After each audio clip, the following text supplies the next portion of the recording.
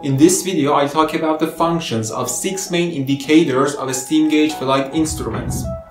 Hey guys, my name is Reza. This is actually the first video I've posted on YouTube. And please consider subscribing, and without further ado, let's get straight into it. First of all, it's worth noting that this type of cockpit is considered to be old because it uses older technology compared with the technology behind a glass cockpit. However, you can find many professional pilots who have experienced both types and believe steam gauge cockpits are still very advantageous, and training aircrafts being used by flight schools are mostly equipped with a steam gauge cockpit. The major reason is the way they give the pilot information. For instance, a glass cockpit uses a speed tape and an altitude tape showing the pilot only numbers going up and down, but in a steam gauge it's much easier to understand, and the whole range of the speed you can fly at is visible. Therefore, overall it has a much better user interface, and flight school graduates can get necessary information simply during the flight. So we can see that sometimes the old technology can't be beaten, even though glass cockpits are more reliable and flexible and represent much more data of different systems of an advanced aircraft. But in fact, they're not really necessary in an ordinary two-seat training plane, and maybe only the candidates who are gonna get at least a PPL or private pilot license need to get familiar with an electronic cockpit over time. So until here, we very briefly talked about the main reason a pilot should be completely familiar with the old type of cockpits. From now on, we're gonna focus only on the flight instruments used in a 6-pack steam gauge. So these instruments are arranged in a 6-pack formation right in front of the left seat pilot. They are airspeed indicator, vertical speed indicator, altimeter, attitude indicator, turn coordinator, and heading indicator. So before we jump into each one of them, I should say there are two types of systems that power these instruments. First one is the pitot static system, which is used for airspeed indicator, vertical speed indicator, and altimeter. Second type is gyroscopic, which means, as you guess, it uses a gyro, and we'll talk about it a bit later on. And this system is used in attitude indicator, turn coordinator, and heading indicator. There is a tube on the plane. Usually it's placed under the wings or next to the nose. During the flight, the ram air comes into that tube, and the faster you fly, the more ram air comes in, which increases the pressure in that small chamber, and that pressure will be compared with the static pressure which comes from a static port on the side of the plane. So as you see in this picture, the ram air is used by only airspeed indicator, while the static pressure, which is provided by the static port, is used by all three instruments. Mostly the speed of airplanes is shown in knots, and one of the most important things you should know is those arcs that are shown in different colors. In this case, you see 3 colored arcs and a red line. When the flaps are down, you should fly only at the speed of the range of white arc. If you fly slower than that, as you might guess, you're likely to stall.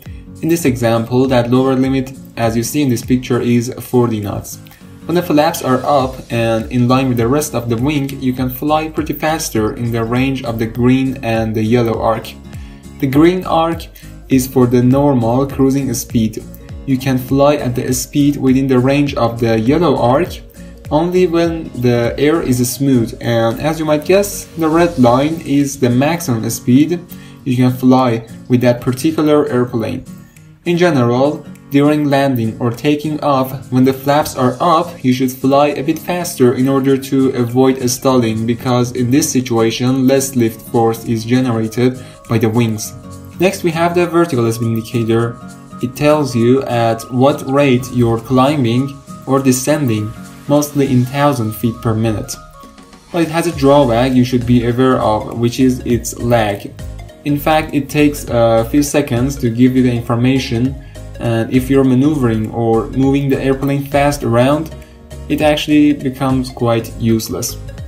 The last pitot static system is the altimeter, which measures the altitude you're flying at above sea level. As you see, it had 3 pointers The longest one with a triangular on its tip shows feet in 10,000s, the shortest one in thousands, and the last one in hundreds. For instance, this one here is showing 10,180 feet. As I said earlier, the altimeter uses a static port which is located on the fuselage of an airplane. There is a capsule in the altimeter, and as you climb, the air pressure will decrease and the capsule expands, and if you descend, it contracts. And based on that, it measures the altitude. As you see in this picture, there is also an adjustment knob which is used for adjusting the pressure setting. A pilot can get the setting from the nearest airport in order to see the correct altitude.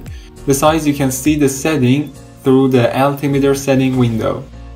As I mentioned earlier, these three instruments operate with gyros that are mounted in one or two gimbals and spin at a high speed. Gyros are rigid in space. According to a physics law, a spinning object tends to maintain its orientation, and that's the property used in these instruments. It means if the plane rolls, pitches, or yaws, they can tell the pilot exactly the direction and the situation of the plane. These gyros can either be powered by an electric motor or vacuum pump. Worth noting that vacuum pumps tend much more to fail due to their complexity. Attitude indicator or artificial horizon, which gives you an image of aircraft's wings relative to the ground and the sky, and this instrument can be always very useful, especially when the sky is not clear, say it's cloudy. It's sensitive to two motions, pitch and roll. These lines in the middle indicate the degree of pitch relative to the horizon when you use elevators on the horizontal stabilizer. These degrees at the top are called the bank index. When you roll left or right through using the ailerons on the wings, your angle of bank will change, and you can notice that on the attitude indicator like this. Another gyroscopic instrument we're going to talk about is the turn coordinator. As you see, there is a ball in a fluid at the bottom. When you're turning, that ball tells you whether your turn is coordinated or not. In other words, whether you're skidding or slipping or neither of them. In fact, it indicates the quality of the turn. For instance, if you're rolling the plane clockwise, but the plane yaws to the left for any reason, this is called a slip and sometimes is used intentionally in order to reduce altitude rapidly without picking up too much speed. Because in this situation, the whole fuselage is used as a massive air brake. During this, the ball in the instrument is in the same side as the lowered wing and is telling the pilot that more rudder is needed in this side in order to become coordinated. A skid is the opposite of a slip. If you put too much, for example, right rudder in a right turn, the nose turns further in that direction. The ball will go to the opposite side you're turning, meaning more rudder is needed in the side it's pointing, in this case left, or less rudder is needed in the opposite side, which is right in this example. All in all, it's worth noting that a skid is more dangerous than a slip and can lead to a stalling at a low speed close to the ground, and it can be quite fatal because there is no time actually for recovery. The last instrument we're going to talk about in this video will be the heading indicator, which is also called directional gyro, and it has the same function as a compass, but the way it works is pretty different. Compasses are designed to move horizontally, and when the plane is tilted, they usually lose their function, but a heading indicator doesn't actually. This instrument has only one issue, which is that the pilot should reset that with an adjustment knob at the bottom of it before taking off or during cruise while flying straight at a constant speed. It's worth mentioning that a glass cockpit doesn't have such problem. So I hope you guys enjoyed it and have learned something.